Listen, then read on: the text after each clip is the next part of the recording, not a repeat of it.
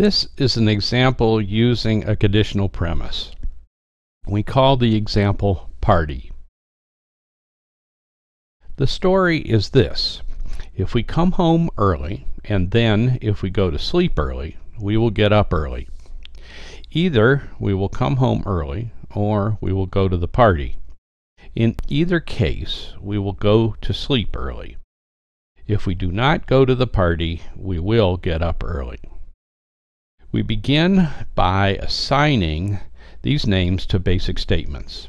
H represents we come home early. S represents we go to sleep early. U represents we will get up early. And P represents we will go to the party. From the story, we extract these premises. H implies S implies U. That is, if we come home early and then if we go to sleep early, we will get up early. H or P, that is, either we will come home early or we'll go to the party. And finally, S, that is, we will go to sleep early. The conclusion to be drawn is not P implies U. That is, if we do not go to the party, we will get up early. The premises of this problem are H implies S implies U, H or P, and S. The conclusion we seek is not P implies U. So, what strategies could we use to obtain this conclusion? First, look at the conclusion, which is not P implies U. Suppose we assumed the conditional premise, not P, and from that we were able to show U. Then we would have the conclusion that not P implies U. That's the idea in conditionalization. We temporarily add premises to get implications. So, suppose we did have the premise not P. We see from the second premise that we would be able to conclude H using disjunctive syllogism.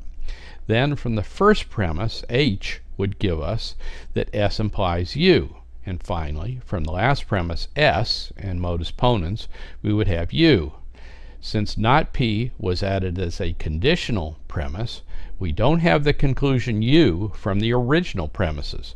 What we have from the original premises is that not P implies U. So, it seems as if a good place to begin this proof is with a conditional premise of not P. If you would like to produce the proof on your own, you should pause this video now.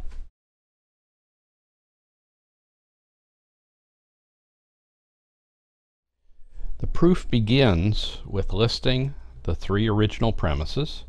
H implies S implies U, H or P, and S. Now we introduce the conditional premise, not P, on line 4.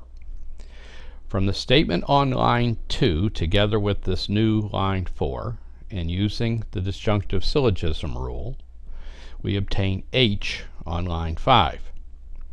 Having obtained H and using line 1, we obtain S implies U using modus ponens. Finally, from lines 3 and 6, once again using modus ponens, we have the conclusion U.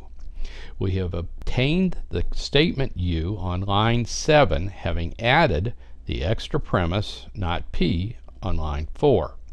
Now it is time to remove that as a temporary premise, and to do that we obtain not P implies U, which is on line 8.